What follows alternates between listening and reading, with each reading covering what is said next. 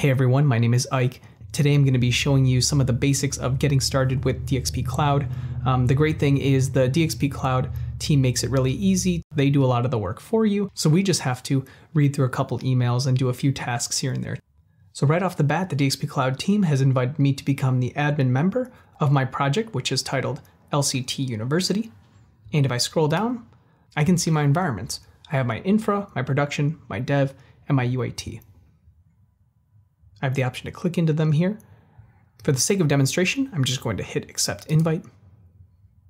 And I'm brought here to the DXP Cloud console, and I'm signed in as my administrator role. So this is already a very good sign that things are working. I can click up here on the DXP Cloud icon, and I'm brought to my projects. The 4 different environments referenced in the email are here as well. And we can see for the dev environment, we have our services deployed. The service I'm most interested in now is right here in the middle. It is Liferay DXP. So I'll click into my development environment, and I want to make sure that Liferay DXP is up and running by checking it out in my browser. So for this, I'm looking for the endpoint from web server, which I can click into right here, and I'm prompted to sign in. I'm going to go into my provisioning email, which when I scroll down in, I can find the password I need right here. The username will be customer, and the password is, well, this. So I'll copy this. I'll type in customer.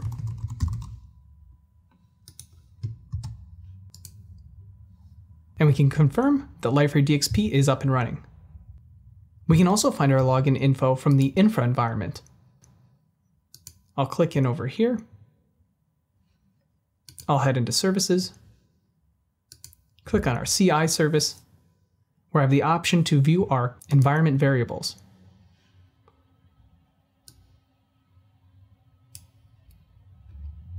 This will be the customer username, which is just customer, and this will be my password as well. I can click into these to reveal them.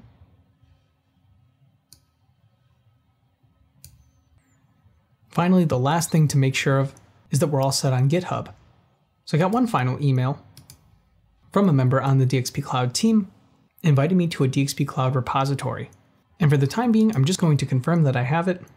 In my GitHub account here, I see that I have a DXP Cloud/LCT University repository. If you have those things in place, you're all set to get up and running. Looking for more information on this topic or others? Check out our links in the description. Don't forget to like, comment, subscribe, and hit the bell for notifications. Thanks for watching.